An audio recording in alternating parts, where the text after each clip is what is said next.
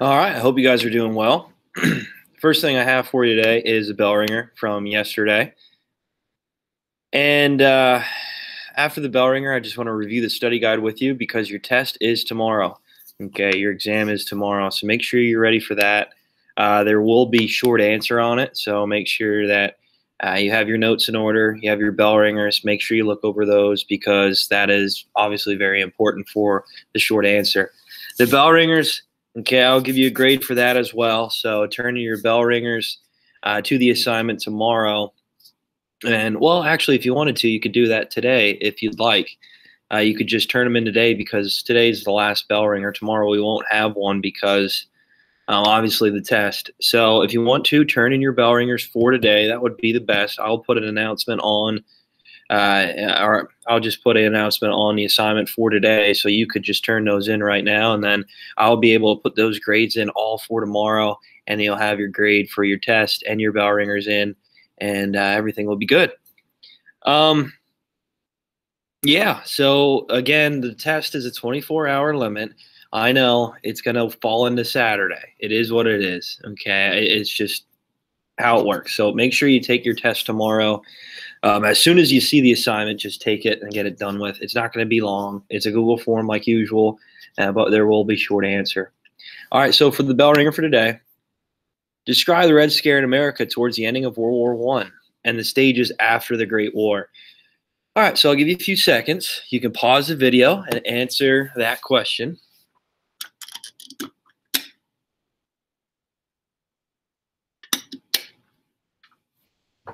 All right, so describe the Red Scare in America towards the ending of World War I and the stages after the Great War. So we know there's large portions of immigration to the United States, specifically from Eastern Europe, where guess what? The Balkan region. Okay, we talked about that, where Serbia, Bulgaria, Romania is located, and even up towards where Russia. Okay, obviously Russia, and a lot of that has to do with turmoil. A lot of that has to do with poor leadership. These countries just emerging in the Balkan region and how they had conflict with Austria-Hungary, and they're just the threat of aggressive countries, powers right next door to them. And with the United States, let's face it, there's no one around them, right? We have the Atlantic Ocean, Pacific Ocean separating us from the rest of the world. And the only other threat we have is Mexico, right? Okay, we talked about the Spanish-American War, American imperialism, how we eliminated all these European countries from the Western Hemisphere. So there was no threat in America. And many immigrants knew that.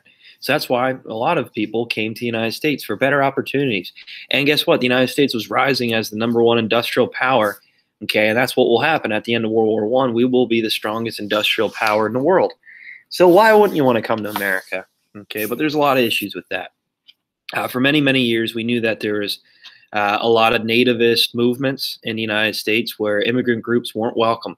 And a lot of that had to do with, job status. Okay, immigrants coming in and maybe taking jobs away from the nativist white man, right, in America. These American citizens. Okay, although let's face it, we're all immigrants in a way. Okay, we all came from some sort of descent.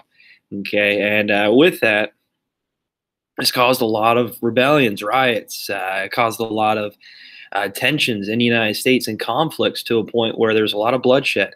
There's a lot of mistreatment of people.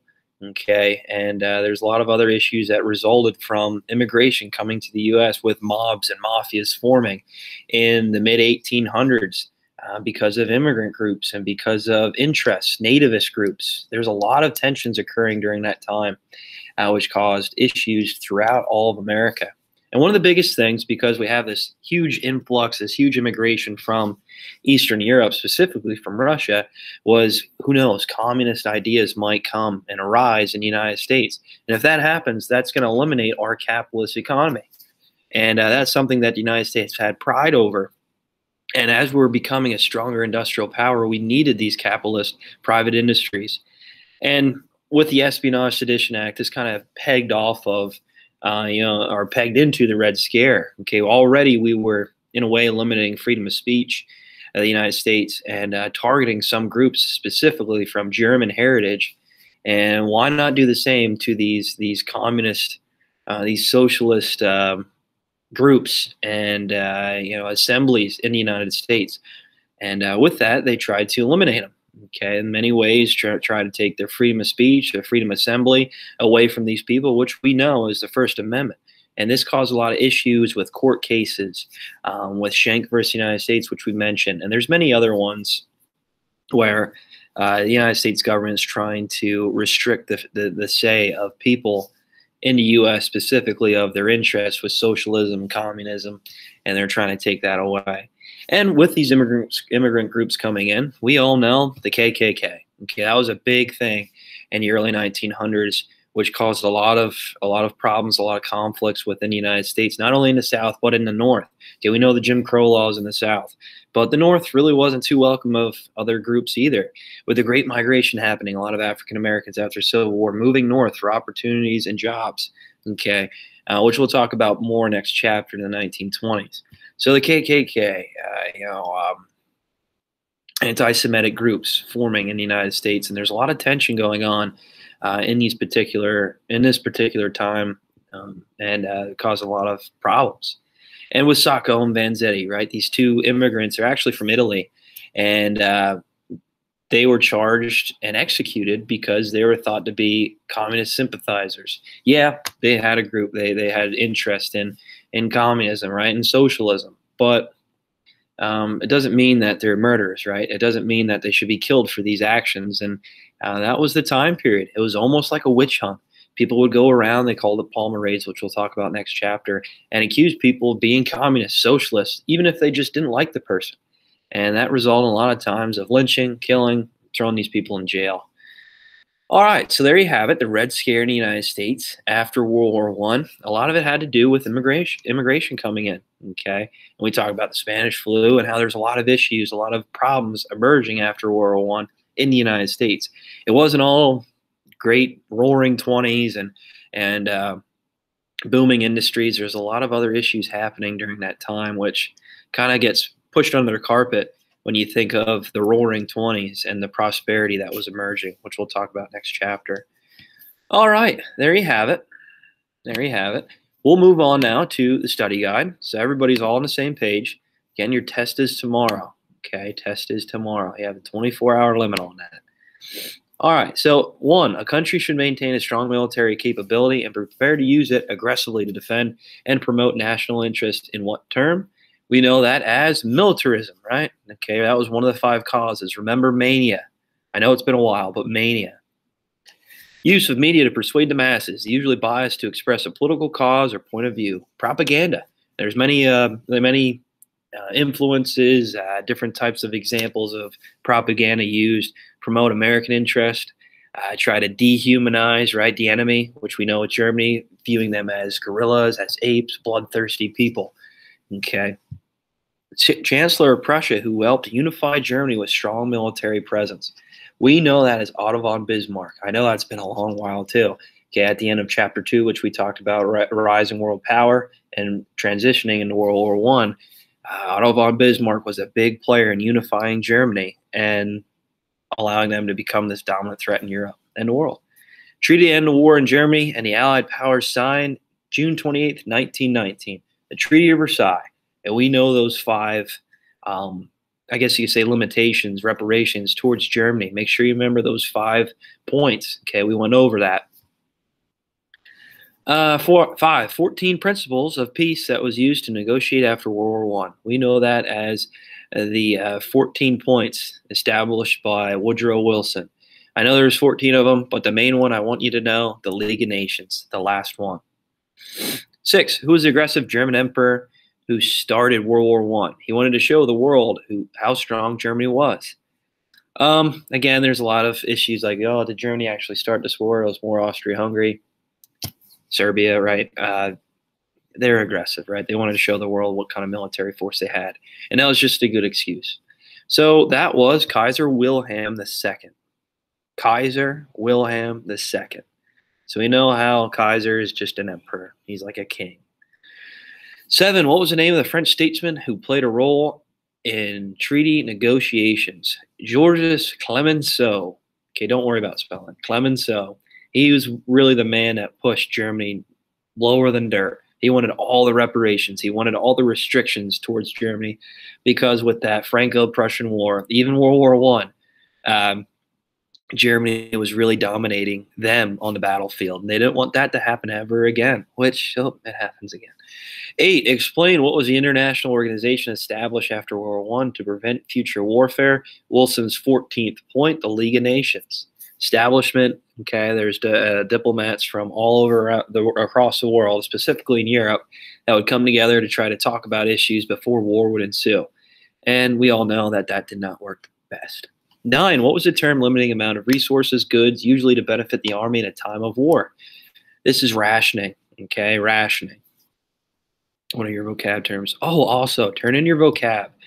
Okay, turn in your vocab. I need to have that. I want to give you a grade for that, give you an opportunity for more points. Okay, I'll state that at the end and just put it in the announcement. 10. Who was the 28th President of the United States during World War I? Woodrow Wilson. List at least 4 countries that were part of the Allied powers. I know there's 100 of them, right? It seems like there's 100 of them. But the 4 main ones I want you to know: France, Great Britain, Russia, and the United States. Okay, no trick questions there. Don't worry about the triple entente, the triple alliance, because that was at the start of the war. Now we're ensuing towards the end of the war, and these are the countries involved.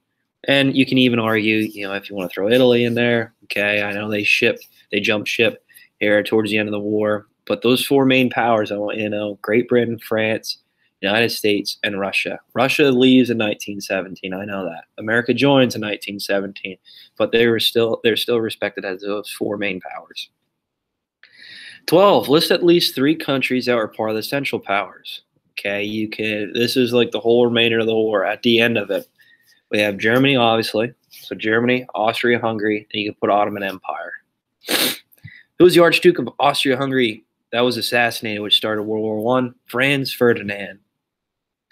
14. Describe the battle strategies during World War I. How was a war fought? Trench warfare, right? Well, there was a lot of other types of battle, okay, within open water, in the air. Okay, there's a lot of other environments, right? But mostly trench warfare. 15. When did the World War I take place? We know that from 1914 to 1918. Many people argue 1919 because that's when the Treaty of Versailles was signed, but armistice, when fighting stopped, was in 1918. What was another name for World War I? The Great War, the war to end all wars, which that was obviously false, and we know as World War I. What ship was sunk by a German U-boat that pushed America to join the war? The Lusitania, right? The Lusitania, we know that. What was the important telegram that was sent by Germany to Mexico to try to pull Mexico into the war against the U.S. and only cause the U.S. to join the war? The Zimmerman telegram, or the Zimmerman note, whatever you want to say. 19. What was the area between trenches called during battles in World War I? No man's land. Who won World War I, and in what year? We know the Allied powers in 1918. Describe different forms of technology, weapons developed and used during World War I. Overall, how was World War I a different type of war? Okay, this is whatever you want to include. So you could say tanks, you could say artillery, you could say machine guns, you could say barbed wire, you could say chemical warfare, right? Mustard gas, chlorine gas. You could say U-boats, airplanes, flamethrowers, whatever you want to do, whatever you want to use.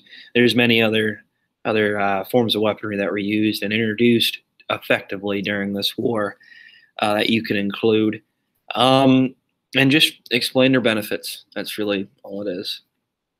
22, list and describe the causes of World War I and how they relate to each other. You got to explain how they all mesh together. Right? You just can't list them and say, oh, here you go. No, you got to write out and describe how they all result and affect one another. So we have militarism, alliance system, right? We have nationalism. We have an imperialism and assassination. Mania. Remember mania. Okay? And remember the treaty. Okay, what it did to Germany. We all know that they got the sole blame of the war placed on them. We all know that they're stripped of borderlands like Alsace and Lorraine. Territorial losses, right? Okay, in parts of Asia, Africa, that they needed resources, right? We all know that military restrictions. So some of their military restrictions was limiting their land power, their land army, to around 100,000 troops only for defensive purposes, and stripped of their navy. No navy. Okay. And then finally, reparations, which they didn't get to pay off until 2010. Crazy stuff, right? 2010, that wasn't long ago. It was just 10 years ago. And obviously, we know the war ended around 102 years ago. Crazy. All right. That's it for today. So, again, please attend.